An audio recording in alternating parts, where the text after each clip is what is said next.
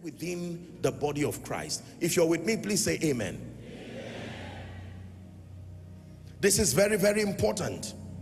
There are consequences for ignoring the body of Christ. Now, I need to teach you a very powerful concept about how God trains men, how God deals with men. And let's try to trace where this trouble of not opening up to the whole counsel of God came from. Generally speaking, when God trains you, for instance, you are a man of God, if God is calling you into, say, the prophetic ministry, please, I want you to listen, or into the evangelistic, or into entrepreneurship, for instance, what he's going to do usually is that he will limit you to a particular scope of training. Are we together now? He wants you to specialize in the area where you will be serving the body of Christ. There are many things that God will teach brother A that he will not teach brother B, not because he does not want brother B to know, but it may be a distraction at that level of his training. Are we together? Let me give you an instance. If God is calling you into the prophetic and the apostolic ministry, chances are excellent that in your core training with God, he may not teach you things like excellence, administration. In fact, based on the scope of your training, you may never even see him lead you to, that will even be a distraction, because at the foundation of your training, you are given to consecration, fasting, and prayer, multiplied visions. You are learning about the dynamics of the anointing. Now, after 10-15 years, here comes a vibrant man of God with precision as far as the prophetic is concerned, mighty healing grace, and then you start a ministry. And at the instance of the ministry, because there's no need for organization and leadership, you would not see the relevance of the thing, that the dimension you have not received. By the time members begin to come, you don't know what to do with them in terms of excellence and administration. Now, you are a mighty man of God, a great prophet, a great apostle, but there's no financial management. There is no excellence. Are we together? So members just come to receive of the miracle and go back, because the atmosphere is pungent in terms of excellence. And you will be wondering, but I am anointed. Why is this thing not working? There is a dimension of excellence that you have not captured to be added to your experience to make you efficient. Now listen carefully. Now for another person, because God called this man to be a financial apostle, God called him to be an entrepreneur. In his training with God, he will find out that God is training him on leadership, capacity building. He may hardly fast for 1 week, I tell you. He may not see the value of fasting and prayer, praying and all of this, because he will spend time developing his mind. God will give him a visa at age 19 to go to John Maxwell Leadership School. By 22, this gentleman had already, he may have gone to Harvard and the rest, world-renowned leader. And by the time he gets to 25, he's already a multi-millionaire, working with a lot of intelligent people. If that person sets up an institution, chances are excellent that when he sees someone prophesying and laying hands on the sick, he will just say there's something wrong, because of the bias that has come with his training. Listen carefully. This is a message that is bringing deliverance to many people. So there is a bias that comes by default, and God left it intentionally. In training you, you may never know that there are other dimensions that are needed in your life but not captured in your training. So by the time the Lord brings you and you begin your manifestation, you will teach and mentor people from the lens of your limitation. Are we together now? You will usually mentor people. All that you knew in your training was praying and fasting and word study. That is what you are going to teach and train people for, except that you will start seeing a widespread deficiency in their life based on the dimensions that you do not have but they need. Is someone learning?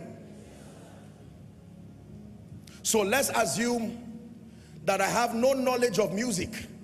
My own is prayer and singing, but my prayer and teaching.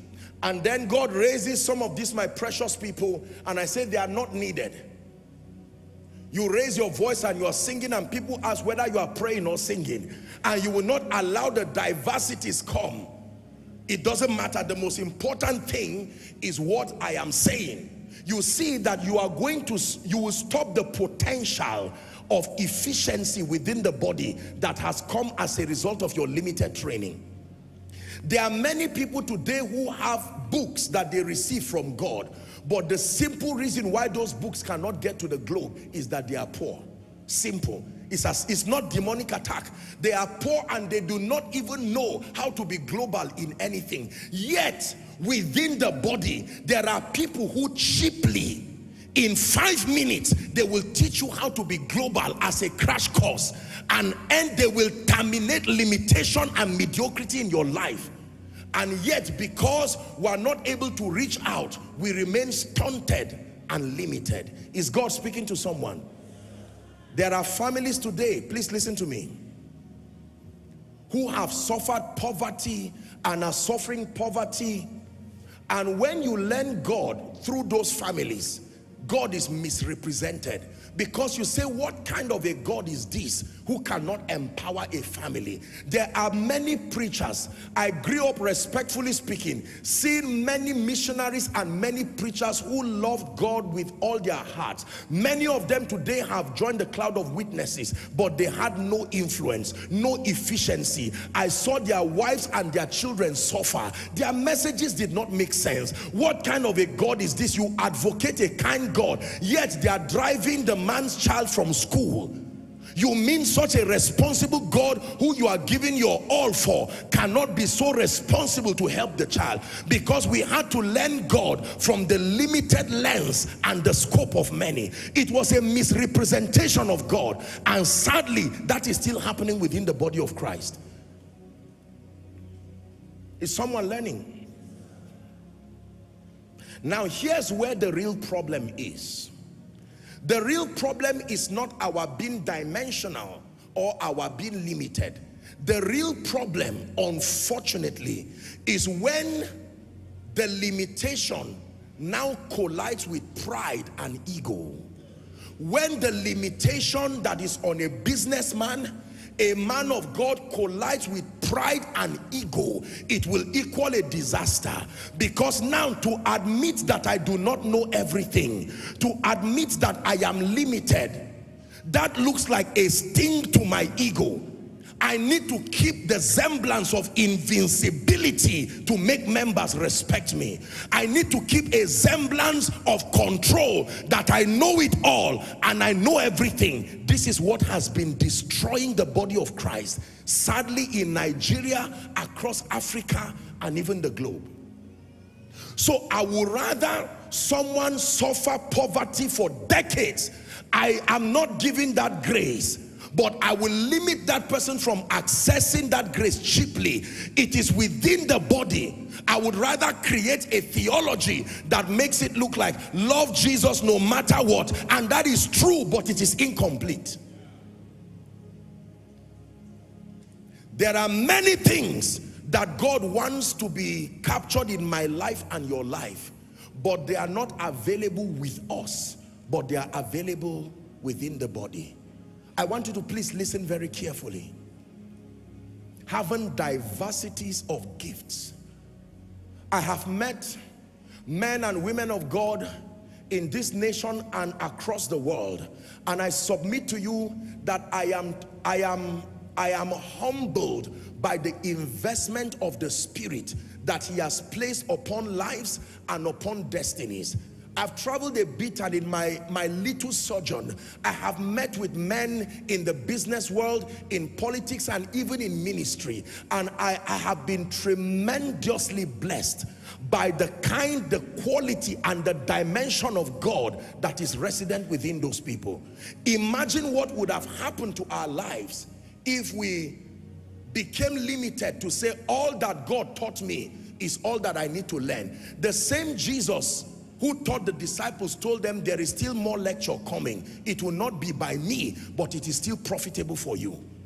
If we rejected the teachings of Paul and said, Paul, who are you to teach me? Jesus himself was the one who taught me. We would never know the Pauline epistle. We would never know that we have been seated with Christ. We would never know that we are to stand fast in the liberty wherewith Christ has made us free. We would not even know how to ward off the arsenals of darkness. It was Paul who arranged the administration of the gifts of the Spirit in 1 Corinthians 12, 13, 14. We would never have known that there remained faith, hope, and love, but the greatest is love. It was Paul that taught us how to manage diversities in the body. Imagine learning God without Paul. But as powerful as Paul is, nobody taught love like John. He was not called John the Powerful. He was called John the Beloved. Whether his gospel or his epistle, when you read theologically speaking the four synoptic accounts, most of them started from an archaeological point or a historic point. Are we together? It was John that began his discourse from the divinity of Christ. John 1:1, he used the same expression that was in Genesis 1:1. In the beginning, same thing with Genesis 1:1. In the beginning, John was so into spiritual things. He was the beloved of God. Imagine learning the Bible without the book of Revelation, and the book of Revelation came from John. Remove Proverbs from the Bible and see how much of wisdom you have removed from your life. Remove Genesis, Exodus, Numbers, Leviticus, Deuteronomy, and see how bankrupt your spiritual experience is. Those 5 books are captured in one name, Moses.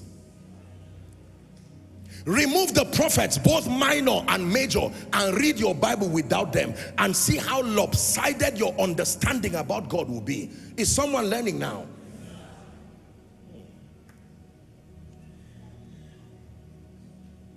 So let's assume all that I had to learn God was the book of Leviticus.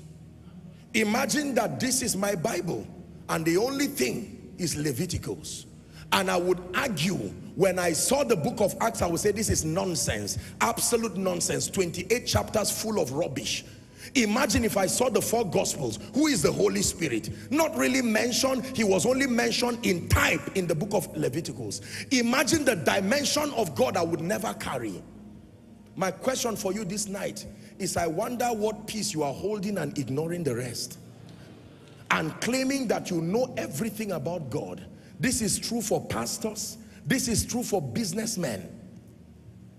And the trouble there is that the moment you attain the position of leadership, there are people who, with unbending loyalty, they would follow every perspective you communicate to them, believing that the propositions you have given them is all there is to learn.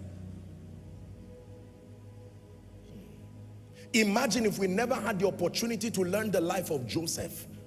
How would we know that God lifts men? Imagine if we never knew the Gospels that Jesus died. Do you know how erroneous the epistles will be without the gospel? Suddenly Paul shows up somewhere and says, I've been crucified with Christ. Which Christ? He was the incarnate one. From where? He was the Word too. Word? From where? Imagine the confusion. It was the gospel that gave perspective to the epistles. When you read the gospel, it gives you the foundation to understand. For all have sinned. What sin did I commit? Against who? Are we together now? What is Zoe? What life of God are you talking about? Ladies and gentlemen, please hear me. I have observed with sadness for many years, and I have lovingly called the body of Christ to attention. This is a clarion call that we have allowed ego and pride to interrupt the free flow of the multifaceted dimensions of God distributed within the body that was made for our holistic growth. Because of our fears, our insecurities, respectfully speaking, there are people who have gone to the grave today who, if they only knew that there is a potent healing anointing within the body of Christ. Now you see, you learn unity from the life of doctors. A doctor can meet a patient, and when they are diagnosing something, the doctor can be a consultant, yet he's secured enough to say, well, there is a machine that we need to diagnose you. I do not have it in my hospital, but there are only 12 of them across the globe. I will write a referral for you. Is that true? There's only one of that place. Go for that test. Meet Dr. So and so. You can even tell him that I sent you. And when that other doctor receives the report, because of that humility of heart, that patient is saved. There are many patients that have died in the body of Christ because of the ego of leaders. So I rather keep you poor simply because I do not know anything about wealth and prosperity, to humble myself and learn, or to outsource intelligence for your sake. I will not allow my ego, I wouldn't allow myself to look that weak. So I rather downplay the importance of prosperity. Or if you are a prosperous person but you do not have the grace for prayer and supplication, you do not have the power of revelation to build people spiritually to be men of stature, rather than taking responsibility and to outsource that dimension and help your people, I would rather just teach on the mind and shrug away prayer and say, after all, the prayer is not important, fasting is not important, and you are watching prosperous people who one demonic attack will sweep their entire destiny because they do not know. They knew only the baptism of John. Is God speaking to us? If I cannot sing, I would downplay worship. What do you need worship for? You just raise your voice and pray and see what happens. How about the psalmist? How about the Bible that talks about psalms and hymns and spiritual songs? It says to make melody in your heart. Can I tell you, one of the deficiencies in the body of Christ, and this is purely an issue of ego that Satan has taken advantage of, is that for some reason we feel weak and we feel incapacitated when we are brought to a point where we have to admit that we do not know everything. And I know where this came from. Let me tell you the truth. These are extensions of insecurity that came from Africa, unfortunately. Because we are used to backgrounds where we were not believed in. Now we can hold on to ministry or business or whatever it is that gives us relevance. We hold it with such jealousy that our ego is connected to it. But it takes loving Jesus and loving the people he has sent you to be able to keep your ego aside and say, listen, beyond me, if you need this and it is important for your growth, let me ensure that you have access to that truth so that you will rise. Paul said, I kept back nothing, provided it was for your profiting. So, let me paint for you a picture of the variety of limitations that are represented in the body of Christ. Listen carefully. There is prosperity without spiritual fire. Very prosperous, where people continue to excel in terms of career, but spiritually there is bankruptcy. On another hand, there is a lot of prophetic advantage without soundness and respect to the word. So we have all kinds of prophetic manifestations and they are profitable, except that because of the charismatism around the prophetic, most people have downplayed the word. What do I need the word for when a man of God can tell me the next 5 years of my life in 10 minutes? Are we together? Then thirdly, we have people who are anointed, full of anointing and charismatism, but zero character. Zero character. Not even small. Zero character. Are we together now? Then we have those who have character, solid character, full of suffering. Character with poverty. Character with mediocrity. Character with failure. Their children never rise. In fact, respectfully speaking, they can even fight anything that looks like growth because they perceive it to be antichrist. I wonder which of this variety you and your children have been a victim of. My assignment tonight is to let the body of Christ know that in this mistake, there is no winner. In this mistake, I repeat, there is no winner. So God has granted you the grace, for instance, to bring the dimension of kingdom prosperity to the body of Christ. We must appreciate that contribution. God has granted the dimension of grace to bring the ministry of prayer and supplication to the body. God has granted grace to bring the prophetic to the body. God has granted grace to bring the sound doctrine, the teaching grace to the body. God has brought grace to understand leadership and influence. Listen, the body of Christ will become delivered the day we, number one, admit that no matter how efficient we are, we cannot be an individual capture of everything. Then number two, to have a healthy respect for the dimensions that are available in the body and needed, but not in our lives. So I must be able to appreciate what some evangelist is doing across Africa and doing across the globe. As much as I do evangelism, I am not called to the office of an evangelist. And so when you see someone who is classically doing that, whose life is about soul winning, I mean missionaries all around. There are some of you, if God sent you to Zamfara or Maiduguri, you will spend your life casting that voice. And there are people, when they hear God once, they will pack everything and sell it and be on their way going. How do you trivialize them? Are we together? Please listen very carefully. The prophetic, unfortunately, you will hear me say, and I will repeat again, the prophetic has gone through several kinds of things. It needs a lot of cleaning up, I must admit. However, there are people who do not want to hear the word prophetic. Once they hear they say, no, that is demonic, satanic. And you look at their lives and you can see the deficiency of the prophetic. You know that what they really need is the prophetic. Please listen. There is no tell them. God is speaking to all of us. So make sure you don't misbehave as you hear me teach. I'm giving a strong disclaimer now. Praise the name of the Lord.